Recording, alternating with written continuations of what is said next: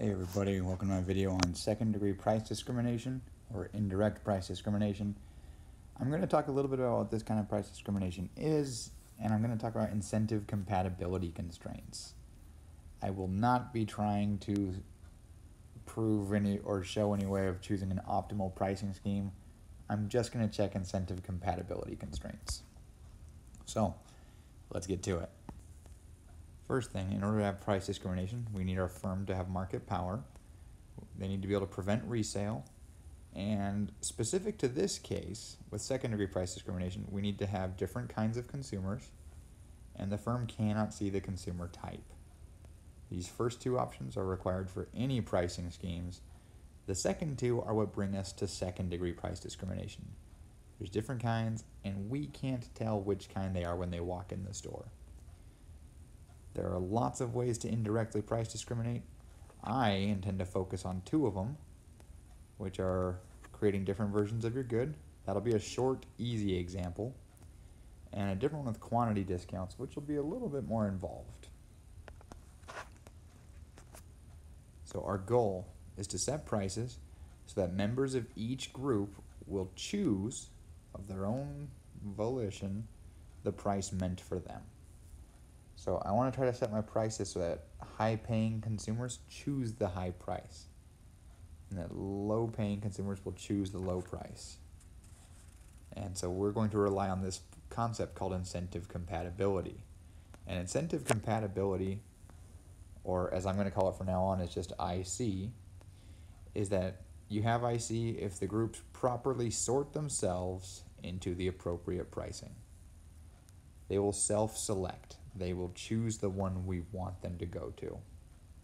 If so, then our pricing scheme is incentive compatible.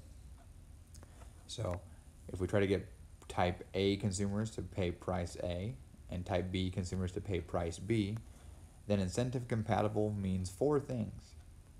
It means that the consumer surplus for consumer A from paying price A is greater than the consumer surplus of type A from paying price B. That's the self-selecting for consumer A. They prefer price A. We also need that the consumer surplus for type A of paying price A is greater than or equal to 0, so that they're willing to pay for it. So it's better than B, and it's better than nothing. Consumer A's in. Similar ones for consumer B. Consumer B with price B is better than a consumer surplus for B with price A, and it's better than nothing. So this is why getting a full video where I choose ideal situations can be messy, because I would be solving an optimization problem with 4 constraints, and I'm a little too lazy to do that for YouTube. I did it for homework in grad school a couple times, but I'm not really that interested in doing it again. So if I ever find that homework though, maybe I'll copy it for a video. Enjoy it then. So we want it so that each type prefers their own price, like that. And we also want it so that each type wants to buy the good instead of not buying anything. Those are the conditions for incentive compatibility. Now let's get to versioning. One way to do indirect price discrimination is to create different versions of your good. So we have a firm here that is targeting 2 kinds of consumers, a budget consumer and a luxury consumer, with a basic phone and a fancy phone. And our budget consumer is willing to pay $300 for a basic phone and $330 for a fancy phone. Our luxury consumer is willing to pay $330 for the basic or $440 for the fancy. You can complain about the numbers if you want to. Say the firm chooses a pricing scheme where the basic phone sells for $280 and the fancy phone sells for $380. Is this pricing scheme incentive compatible? Well, we need to calculate the consumer surplus for both people, and if the budget consumer wants the basic phone and the luxury consumer wants the fancy phone, then it is.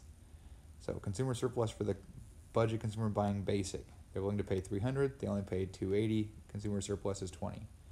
For the fancy phone, they're willing to pay $330, they pay $380, consumer surplus is -$50. They prefer to buy the basic phone. So it's incentive compatible for that consumer. Let's check out the other one now.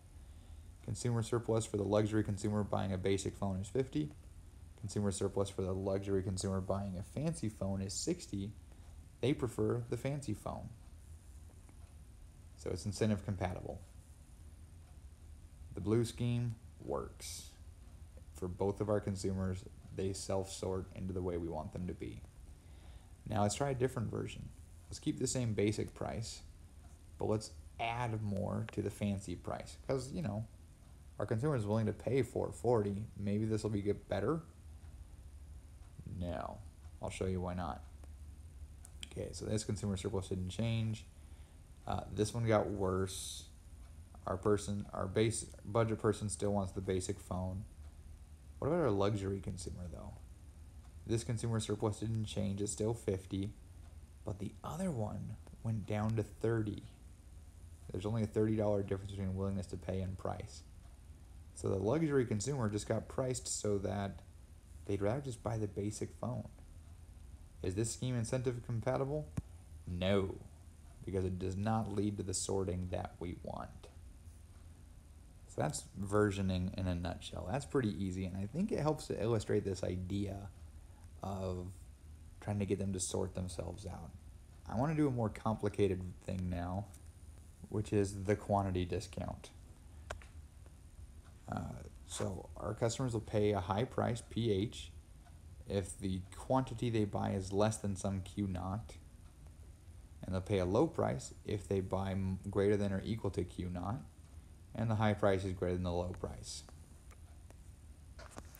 So if we look at their demand curve, here's the high price, and there's the Q1 that they want to buy.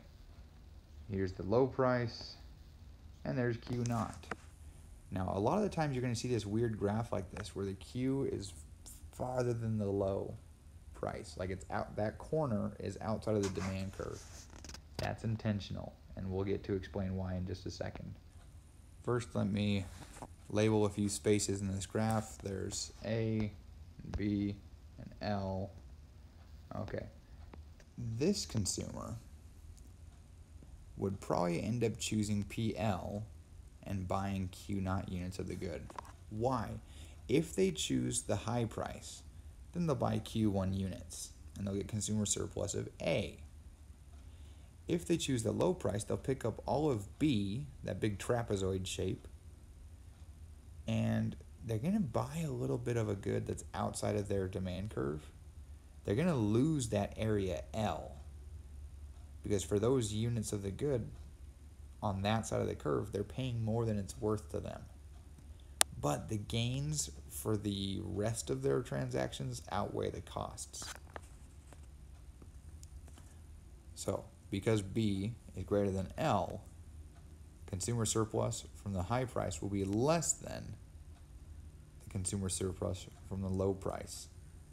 And so a consumer who looks like this, or a pricing scheme like this, is going to make the consumer buy Q naught at PL. Now, a different version of the same idea, here's PH, and Q1, here's PL, and there's Q naught way over there. Oof, that's a much bigger corner area. So when you have your A, B, and L, L for loss, notice L is bigger than B now. This person's going to choose the high price, and Q equals Q1, because L is bigger than B, which means their consumer surplus will be higher if they choose the high price instead of the low price. So the way we structure PH and PL tells us whether our consumer is going to go for the quantity discount or not. It all just hinges on which consumer surplus is better. Same like with the versioning. Whichever deal gives them the more surplus. So here's an example. Let's start with a firm with a constant marginal cost of 20. We have two consumers. There's type A with this demand curve, 120 minus 10Q. There's type B with this demand curve, 60 minus 2Q. Oh, sorry, those are inverse demand curves. Same idea though. We want this person to pay the high price and that person to pay the low price. So here's just a question. Would the following price scheme be incentive compatible? Price is 70 if Q is less than 10. Price is 40 if Q is greater than or equal to 10. All right, remember all those constraints we listed up here? Yeah, we're basically going to do that now. We got a lot of solving to do. So for type B, we'll start with them because this is the easy one. Here's their demand curve. 60 minus 2Q is their price. Are they ever going to pay 70? No, it's above their willingness to pay. They will never buy high price. Okay, so that means they're going to choose the lower price, if any price. Let's check and see if the lower price is valid. 40 equals 60 minus 2 times Q. 60 minus 20 is 40. Hey, look, it's on or within our demand curve. So they're willing to pay a price of 40 for 10 units of the good. They're not willing to pay 70. This is incentive compatible for person B or type B consumers. They're willing to do it. And the consumer surplus from B is greater than consumer surplus for high price. Yay. Now, what about for type A with this higher demand curve? Well, let's draw it. Here's the price of 70. There's the price of 40. First thing, let's figure out this quantity. I'm just going to plug it into the demand curve. 70 equals 120 minus 10Q implies that Q equals 5. Now let's check 40 and see if we get our discount or not within our demand curve. All right, so I'm finding this Q now. 40 equals 120 minus 10Q. That means that Q is 8. Oh. Well, we have to get 10 in order to get the discount. So let's see, let's add that in there. Extend that 40 out to get 10. So in order to get the discount, we will suffer some sort of a loss for some of our transactions. Just for good measure, I do want, since I'm going to use numbers, I need to know how tall that little L triangle is. And so I want to see where the quantity of 10 meets the demand curve. I need to find this price. Price equals 120 minus 10 times the Q, which is 10, is just 20. So there you go. And now I've got all the information I need to start solving this. I've got this A, I've got B. Since I drew a firm line at the number 5, I'm going to break B up into two pieces now, B and C. And then we've got L down there. So consumer surplus, if they pay a price of 70, is just A. And if they pay a price of 40, is A plus B plus C minus L. L is a loss. All right. So this really hinges on just B, C, and L, since both of them have A in them. This is going to be incentive compatible if consumer surplus for buying 70 is greater than consumer surplus for buying 40. So if A is greater than A plus B plus C minus L, which is if 0 is greater than B plus C minus L, or if L is greater than B plus C. If so, then this high-paying consumer would rather pay the high price. If not, then we messed up our pricing and they're going to go for the discount. Let's get some numbers in here. Area B is, let's see, that's a rectangle, base times height. So 5 for the base times